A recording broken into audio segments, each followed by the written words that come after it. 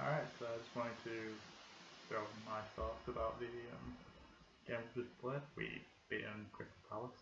Very, very good Premier League team. Actually, got played by Everett either, and they made him look useless and rather blunt, to be honest. And players like the new signing, Mateta, John Mayu, those players, no impact on the game. So, full credit for a good performance tonight. And that's put us 10th in the league. And, well, can't really complain, just come up 10th in the league. Pretty damn good position. And I think we're actually above Arsenal. I think that result's probably above Arsenal 10. I'm positive that's actually a thing. So, not bad after 22 games played. But I just want to think, because this is something I've been thinking about for a little bit.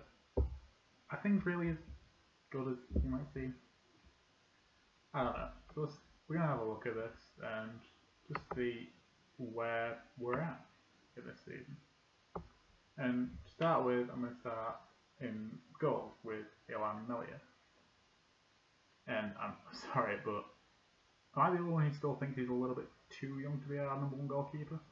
I mean, when you look at some of the other goalkeeping options in the Premier League, you've got Edison at Man City, you've got Alisson at Liverpool, and even Aston Villa have got Emi Martinez, and all of them are a bit older than 25 years old, if not around that sort of market. And that's usually where keepers start to come into their own and develop, and that's when they're starting to hit their peak, and they'll get a good few years before getting to around 34, the reflexes will drop a little bit, and then all of a sudden it's a slow decline from there.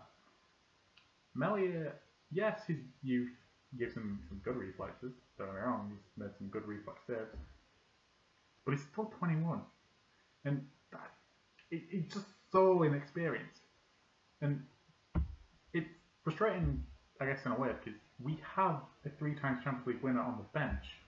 Like, is that not the person you want in your net?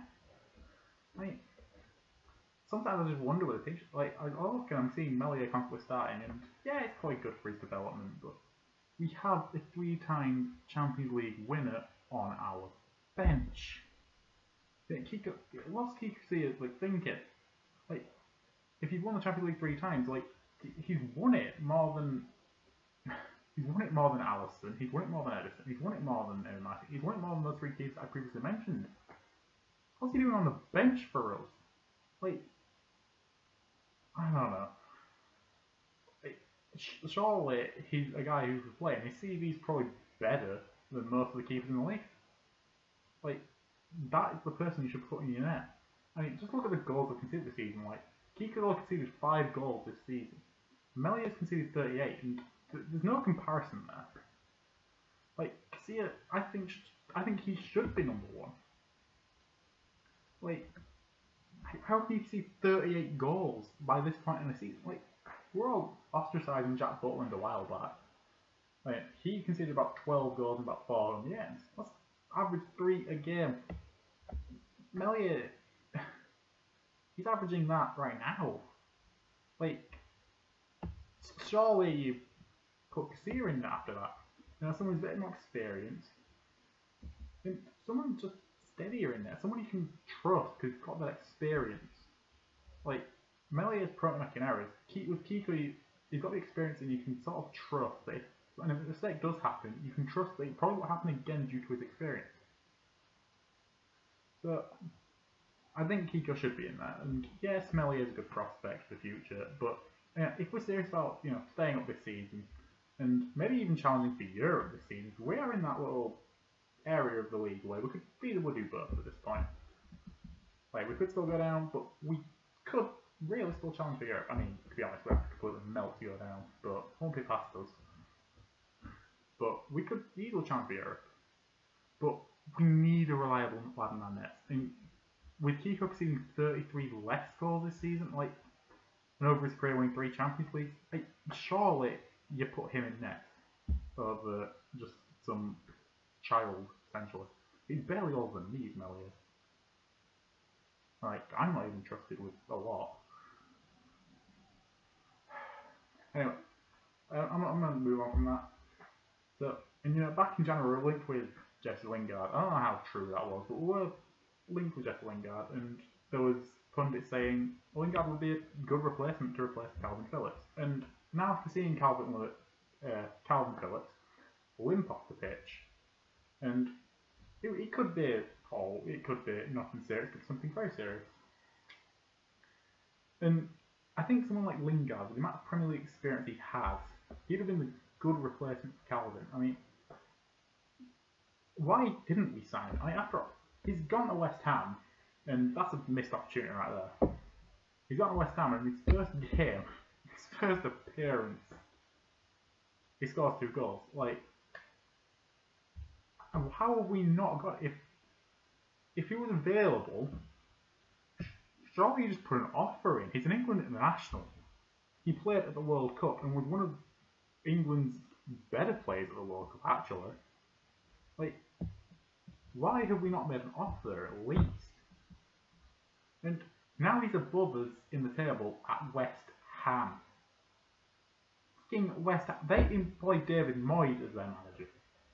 Like, how do we not make an offer? Like, that just baffles me. He's in England. He's so many caps, so much Premier League experience, and we haven't got him when he'd be a very good replacement for Calvin Phillips. Like, I don't get it. I really don't. I mean, already this calendar year, Lingard has more goals than our own record signing Rodrigo. Well, he's got more goals this season than Calvin Phillips. So, I don't know why we've not made the offer for someone who's got so much potential. Yeah, a player who's played for England, like Calvin has, but has played more times for England. How have we not? That, to me, that's just a massively missed opportunity. We could have had a player like Lingard in our team. And just missing out, I think that's going to be a missed opportunity right there. I mean, don't get me wrong, I think we'd probably be fine without him. But just having that experience, having someone who's been around the Premier League, just to sort of show our younger and more impressionable players how they should act. Surely you pull someone like that in. Especially when, you know, your older players like Hernandez, he's going to be retiring soon. And there's talk of him leaving as well. Like, that's a position that needs looking at, and Lingard would have filled that void. But anyway, I'm going to move on again. And tonight, I'm seeing a lot of love for Cooper. I mean, yeah, it's a mildly good performance. I mean, what he marked Benteke, who hasn't scored in how long, and his goal scoring record is actually worse than Bamford's last season. Like, I mean, his goal scoring record is actually nearly... Bamford in one season could probably match Benteke's entire scoring record. Like, well done, he kept track of Christian Benteke, he kept track of some unknown Palace player wearing number 14 shirt. Like, well done. Like, do you want to give him a medal for that? He marked 2 players out of the game who couldn't hit Susan Boyle's arse with a banjo. Like, why are we giving him so much credit for this? I could have marked Benteke out of that game. I could have marked whoever that number 14 was, and whoever else was up front before Benteke on. Like, I could have marked them. Like, they lack so much end product, a bit like Rafinha last night, but they lack so much end product, like, just in general. And we're giving Cooper credit for marking them out of the game? I mean, anyone could have marked them out of the game. Like, if you're conceding against them two, you're just a dog shit team in general. Cooper, he's League One standard at best. Like, against good attacking teams like Liverpool, he shows. I mean, you conceded 4 in one match at Anfield. Like, who does that? Like, fucking Liverpool do that against Man City. Like, even Liverpool can't win at Anfield. How did we go there and concede 4? Yeah, that's right, Cooper. League One standard. Like, they're shite at Anfield. We should have got there and got the points out, but no, Cooper plays and we concede 4. Shocker. But anyways, just into a general Premier League season stuff. Like, I haven't mentioned much about our new signing, And I'm going to start with Robin Koch at the back. And already he conceded 7 in his first 2 games. He gave away 2 penalties in that time. And even like after that, not even playing for us, playing for Germany, conceded 6 in 1 match. Like, is that not a sign? Like, do you not look at that and think that is pathetic? Like, we paid out much? 13. We should have just paid the extra millions and got Ben White back. Like, he gets laughed off the pitch with anyone. Like, Koch has failed against mild Premier League talent, like players who are, you know, a bit overhyped and aren't really that good. He's collapsed against Jack Grealish this season, Dominic Calvert-Lewin and Pierre-Emerick Aubameyang. Like, they're not form. Well, at least Aubameyang is. And yet, he's making Aubameyang look good. This is pathetic. Like, what is going on? Like, Ben White would never have let that happen. Then there's Rodrigo, moving on. His record signing, 27 million on Rodrigo, let's not forget. And past 2 games, has been a ghost. I haven't seen him. And, wait, he's not contributed to a goal since this. Well, I say not contribute. He hasn't scored a goal. For a supposed international level striker, hasn't scored a goal since December. That was 2 bloody months ago. Like, for a supposed club record signing, that's just abysmal.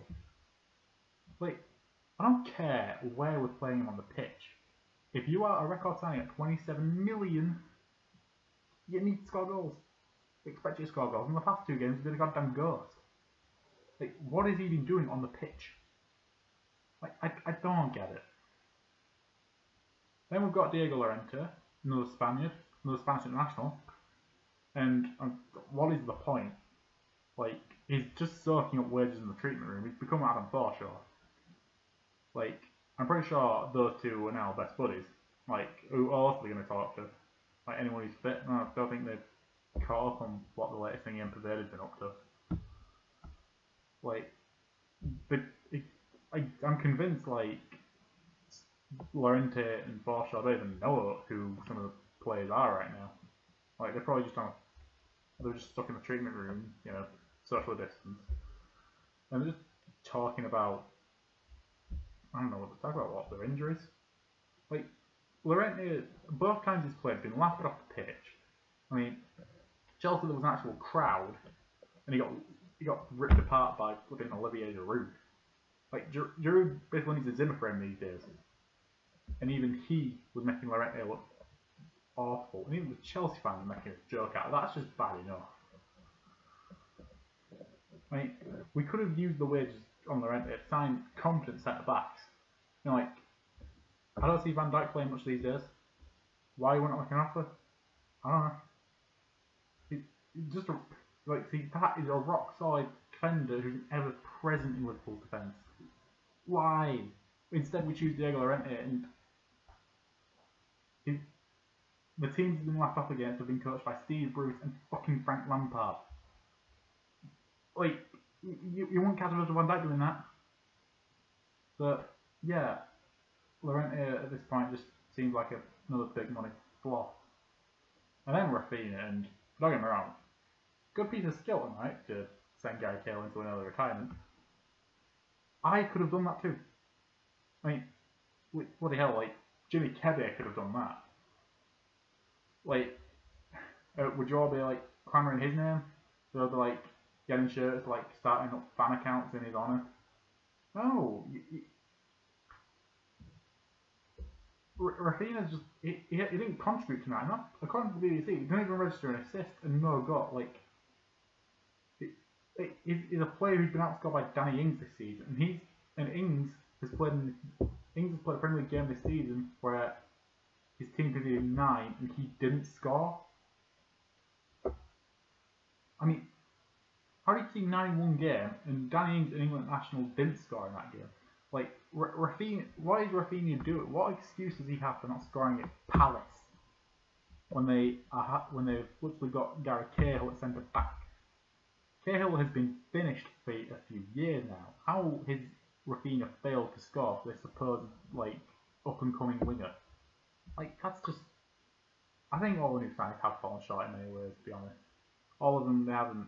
I don't know whether they've not gelled yet or I don't know something's not right, and maybe we've just invested in the wrong areas.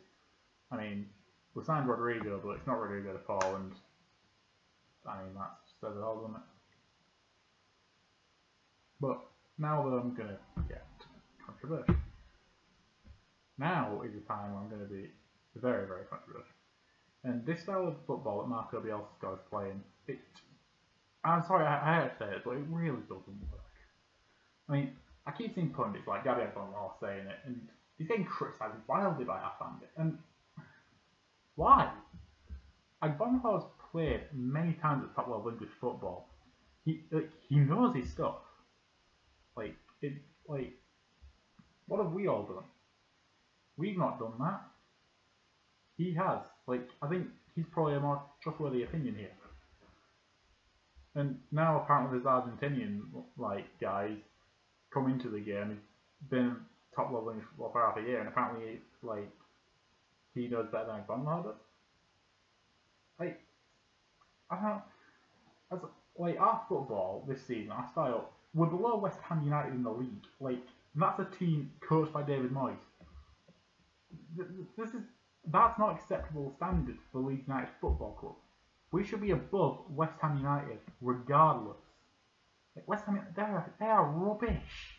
Who's the best player? Some Czech Republic lad that pulled from nowhere. That's their best player. Who else have they got? Just no one in that team at all. They shouldn't be above us in the league.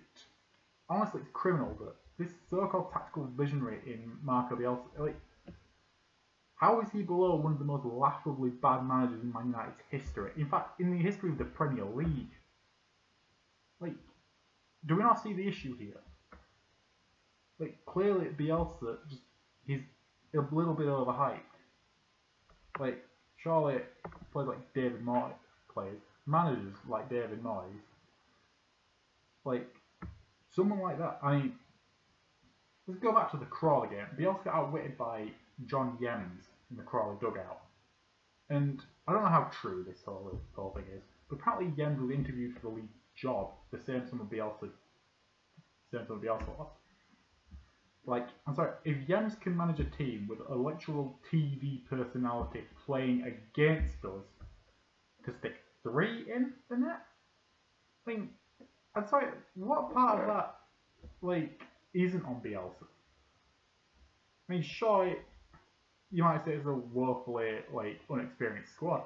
He picked those players. He still believed those players were good enough to beat Crawley. Evidently not. And I mean, maybe on paper they were. And a lot of the praise this season has been directed with Bielsa getting these players playing, above what everyone thought they would be. But is that not exactly what Yems did for Crawley against us? I mean, those are League 2 players. Some of them maybe even lower standard. I mean, surely, if Yems is capable of bridging a League 2 gap to the Premier League standard and getting them to stick 3 past the Premier League team, surely he's also capable of getting players to play above their average. So, so we've got to ask the question, why didn't we hire Yems in the end? I mean, who knows, he may have even taken us at first attempt. We might even start pointing down to centre back, someone who knows how to clear a goddamn corner. I just think, Bielsa's biggest thing, he's coached these players and he's taken them above and beyond what everyone predicted for him. But Yems did that against Bielsa. Does that not scream, maybe, just a little bit maybe, Bielsa isn't all that we cut him out to be? Especially if John Yems can coach a League 2 team with 6-3 past him.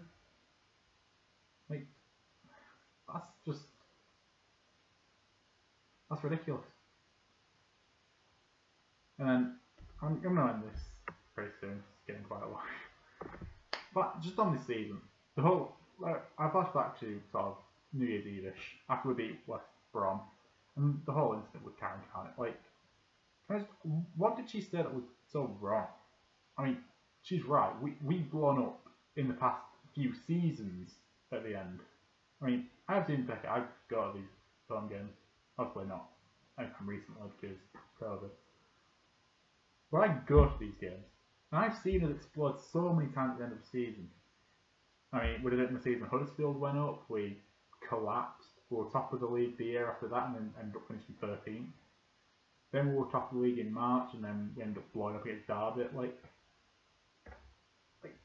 we've blown up at the end of many seasons. I mean, that's just the habit with Bielsa and his style of football.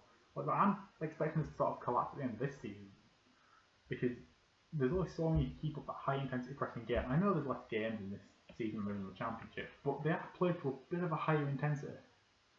So they have to up their level a little bit per game in the Premier League than they do in the Championship to keep up and to compete with the higher standard of players. So I'm fully expecting us to just run out of steam and burn out. And that could be costly because it's clear that we can't defend. I mean, we're relying on players like Cooper, Cock and Melliot to save us like that. And how has that worked out so far? I mean, I know we've thrown a sort of ramshackle defence in a few times, but relying on Cooper, we've already said he's League One standard. Caught like 2 penalties in his first 2 games while conceding 7, and then Melliot conceding 38 goals this season. And I've already said there's options on the bench, like Casilla, again a bit more of a reliable head in there in the net. Gaetano Brad is coming back, and surely that is someone you put in. I mean, Brad has a brilliant record with Leeds. Bring him into the defence. And then there's also a young Charlie Casey. Come on, just give them a chance. Play them. Because Cooper, Cock and Melliot aren't going to cut it. We're getting away with it sometimes, but no, we need something more there. And sure, relying on the local talents, great, like Kelvin Phillips, Jason Shackleton, and Stuart Dallas, but money talks and they'll eventually move on. Loyalty's just dead in football. If Marcelo Bielsa is truly serious about staying up, he needs to invest in quality players, especially to replace them when they inevitably leave. Like Jesse Lingard, who would have been a brilliant player to replace Phillips. Like Granit Xhaka, who would probably come in and do a job where Shackleton's involved. And like Napolis Mendy, who, well, he'd be a great option for Dallas as well as a replacement. They're the players who could keep Leeds up and take us to the next level. That's the level where we should rightfully be. We should be in European spots no matter what. We are Leeds United. We shouldn't be languishing halfway down the league. And then, so actually, she was correct. COVID did get us promoted. Without that break in the season, so for us to relax and return against the completely tired out and fatigued other teams, it clearly gave us an advantage. I mean, it also halted what was a slipping, dip in form. We were woeful before that break. And then the break came back and we won on percentage more of our games than we did prior to the lockdown. I mean, that just screams that the lockdown helped us. The break in the season helped us. And to be honest, we should all probably have a COVID-19 shrine in our rooms now for the rest of our lives to thank it for getting us promoted. So, there's that. Alright, now, I'm going to end the video now, and unless you are completely clueless, I'm going to spell it out here. I am taking the piss. I obviously don't think any of the things I just said. So, chill out, and that's, well, I'm assuming this video actually goes anywhere, other than the forgotten depths of YouTube, which is where most of my other videos went. I might make more of these for the other Prem teams, obviously I won't wear any of the shirts, I'm a Leeds fan, I'm not buying an Aston Villa shirt and wearing that shite, I'd rather wear a bin bag. they can take what they want from that. If everyone still finds it serious, they won't. So it's all fine. No one has been offended. Except many Leeds fans, which I'm going to apologise for. I also do not think any of the things I just said. As I said, I'm now repeating myself because I'm an idiot. Like, I could, then again, instead of, me and my friend, we've been talking about making some sort of like gammon podcast, which is essentially going to be, it's a premise kind of like this video I just made, like, we're going to take like the worst takes from Leeds fans, like, like the whole League One Liam thing and Barn Door Bamford and shit like that. I'm just going to make a podcast that might appeal to them, but also sort of take the piss out of them. So, like, some people, I saw someone tweet earlier, I don't think I'll be able to find it. I never liked the comment, I don't know how it came from, but I think I saw someone say earlier, Cooper was the worst friend than Matthew Pennington, and to be honest, that person couldn't watch Matthew Pennington ever in a Leeds shirt, because I swear to God, like, it's ridiculous. Also, before I forget, I obviously know player names, like, I'm taking the piss, like Kelvin Phillips, Jason Shackleton. Like, they're just some things I've heard commentators say. Same with Leeds born Stuart Dallas, and the same with, and I've made up Charlie Case, so it's obviously a combination of Charlie Cresswell and Ollie Case. Like, I was taking the piss out of pundits, if you couldn't tell. And Marcelo Bielsa and Marco Bielsa, yeah, that's more the Sky and BT's wonderful, wonderful, wonderful commentary. And just goes to show how much research they actually do on us. Don't worry, I studied journalism. I know they don't give a fuck. But, anyways, I hope whoever found this video had some enjoyment in it. And if you probably clicked on the Twitter link from me, then yeah, please don't unfollow me. I am taking the absolute piss here. I'm not going to title it down for obvious reasons. I will tweet, and it's obviously going to go on a tweet. It's not going to give that away. But I will say in the description, please watch till the end. Because I don't need a bunch of people causing a Twitter storm on me. Like, if you found some enjoyment in this and you want to see me do this more often, then go ahead. Comment, like, sort of what you want to see. If you want to see me do that sort of podcast idea with my friend, that's all good. Like, I'm downstairs in my kitchen because everyone else sleeps upstairs.